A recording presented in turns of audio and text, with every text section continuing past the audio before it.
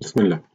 So, after we saw the previous video on manual control, how to program the PLC to use it as a manual control, now we are at the on-off control. So we saw this slide earlier with the Arduino just to show the difference between an on-off control without hysteresis and an on-off control with hysteresis. So, just an explanation how to program the PLC. It's very simple. If my value is less than set point minus hysteresis, I want to latch the output, and if it is not, if it is higher than set point plus hysteresis, I want to turn it off, and so on and so forth.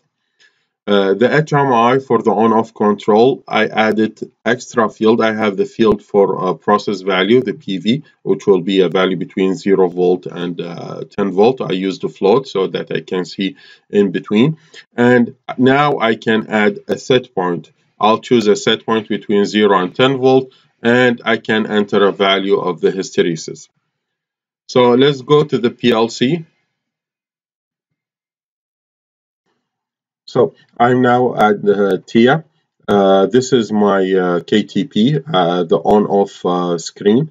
And the one thing I didn't explain, I said it, but I didn't show you in the previous video. If I go to HMI tags and click on show all tags, you can see the tag screen selection. This is what the tag that will change number each time I press. I press manual, it's 2. If I press on off, it's value of 3. I'm connecting this to a screen number in the PLC. So this tag in PLC name is screen number. So in HMI, its name is screen selection. In the PLC, its name is screen number. So they are both the same one. So if I go now to my manual, to the main in the PLC, so I'll open the main. You can see now the value of the screen number, which is the screen selection, is 2. So in manual, so I'll press on off, and right away you can see this value is a 3. So he's calling the on off function. If I go inside the on off function, what I'm doing, I'm reading the value. I'm normalizing the value or the PV. From 0 to 27,000, and I'm just showing the PV. By the way, I can do this step outside, like here in the main, because it's the same. It's the same in each one of those. I can put it here, and I'll call it each time it will change. I just put it inside each one, so it will be easier for me to explain the program for you. So this is just to calculate the PV. So it's a value between 0 and 10 volt.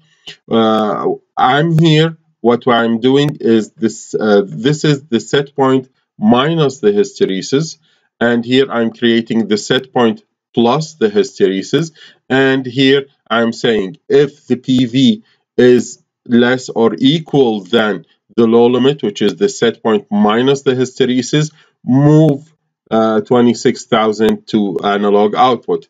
And as you expect, if the PV is higher than set point plus hysteresis, move 0 to there. So this is the on-off action. To see this, I'll go to the wash table. Remember, this is the wash table. But now, check my screen number is 3, so means I'm in the on-off. And the PV, it's already 0.7. I'll change in the screen now the hysteresis. I'll use it as 1, and I'll press enter, and you can see the hysteresis is already 1.